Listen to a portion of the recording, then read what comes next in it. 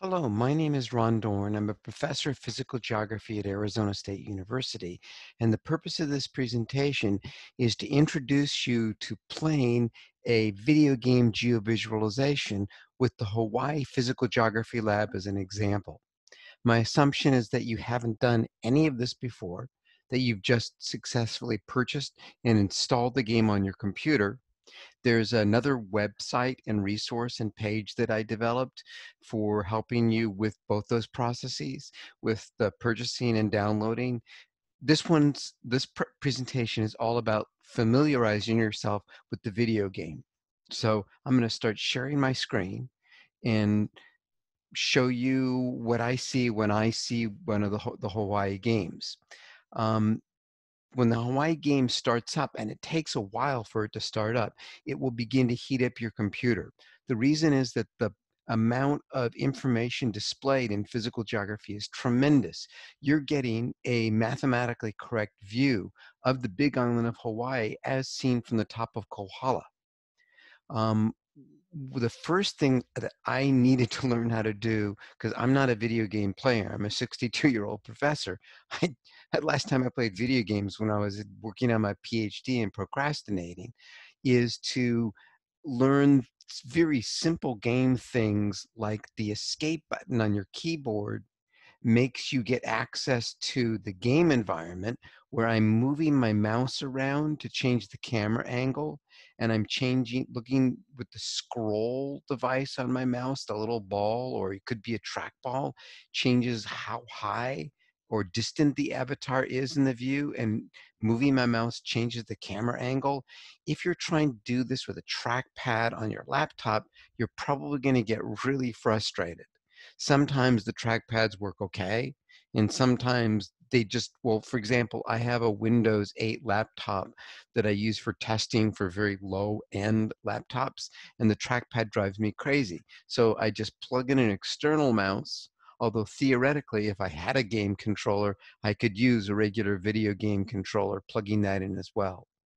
So when I hit the escape button, it switches me between playing the game mode, and so I'm using the arrow keys on my keyboard to move the avatar forward and backwards and to the right and to the left.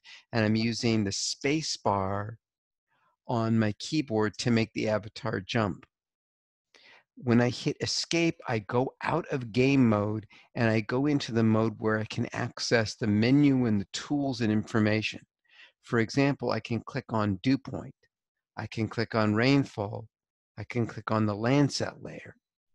I can change the inset map that shows the whole island of Hawaii at a different scale, where the jump points, and I'll show you fast travel jumps, are presented with these double circle dots.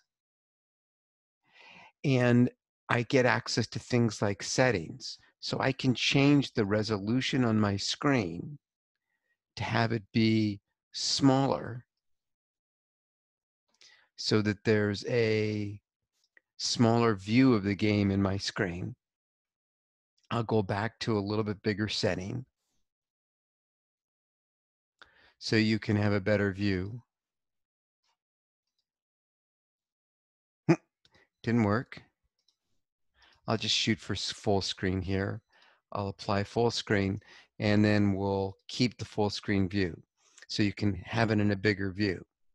I can also change things like color ramps. So I can change how the dew point looks on the inset map, for example. And I have a different presentation on how you do that. So now the dew point will look different on the inset map, and the rainfall ramps will look different. So I'm going to go back to Landsat and show you the map view. I can turn off that map view. I can go in the menu here and turn off the compass. In fast travel, I can jump to the major different locations, like the top of, let's go to the top of Mauna Loa volcano. Mauna Loa is the most volumetrically large volcano on the planet, and I jump dead center to the center of Mauna Loa here. I'm going to close the view, and I'm going to use the scroll bar on my mouse to back out. And now I'm in the giant caldera at the top of the Mauna Loa volcano, looking to the southwest. So let me explain the compass rose here. The outer ring of the compass rose shows the direction the camera is looking. So now I'm going to zoom the mouse back into the avatar. The camera angle is looking to the west, but the avatar is looking a different direction.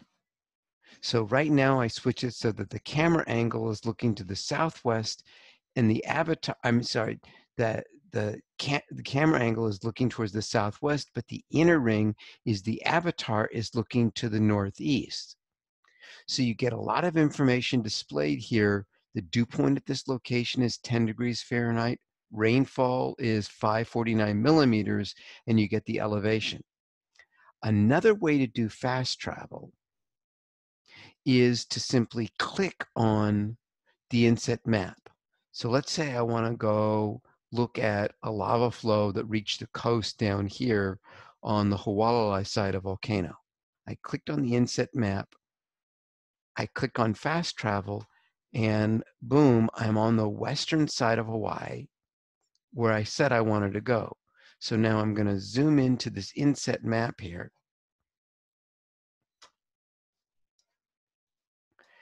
And the camera angle is this line coming out of the green circle, and it's looking to the southeast. And the compass rose shows it's looking to the southeast, and I'm standing on a historic lava flow, 1857, and you can see its pathway moving down from near the top of Hualalai volcano. The last piece of this video that I'll show you is how to fast travel via the helicopter. So I'm at this particular location. If I wanted to fast travel, I can click on the top of Hualalai. Notice that it shifted the latitude and longitude. And if I click airlift, it will take me there by helicopter. So I'm going to speed up how fast the helicopter moves. And then I'm going to click on airlift. And it will take me with an overview.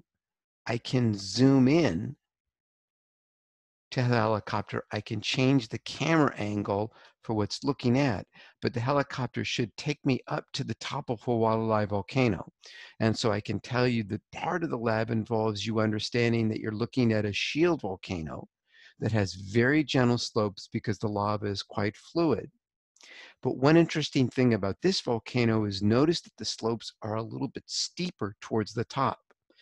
This volcano is in a transition from a shield volcano with very fluid lava, and it's beginning to erupt a little bit more thick and pasty lava that allows steeper slopes towards the top of this volcano, Hualalai. And hopefully in this helicopter view, you can begin to see some of the pit craters that have been made by both collapses and eruptions on Hualalai. The reason why you have this stair-stepped appearance is because that's the real elevation data that you can get from the space shuttle and other sources.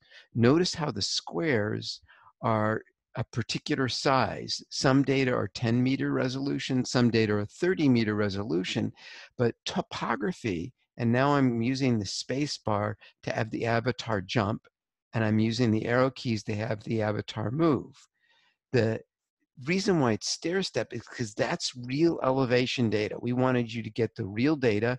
We could use a smoothing algorithm like Google Earth used, but we want you to be able to have data the way it really exists so you can interpret it. I hope you have fun interacting with the physical geography, whether it's you learning about the dew points and something called the trade wind inversion, where it's very dry air up above, or the rainfall patterns where you learn about things like rain shadows on the Big Island. Enjoy the lab, and I hope you enjoy stage 0, where I have another presentation on how to interact with the game and do the lab at the same time. Thank you for your patience.